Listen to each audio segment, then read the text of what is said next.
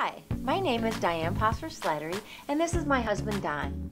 As the president and CEO of MidMichigan Health, I see the devastating effects of heart disease and how it impacts families across the communities we serve. That's why, during February, American Heart Month, my husband and I encourage couples throughout the area to join us in the fight against heart disease. This fight starts with knowledge, and that's why we challenge you to take our free heart health assessment at morelifemorehealth.org, and then challenge your partner to do the same. As our way of saying thanks, we'll enter you in a drawing to win a free date night on us. Remember, by knowing your heart disease risk and your controllable risk factors today, you take the first step towards a healthier tomorrow.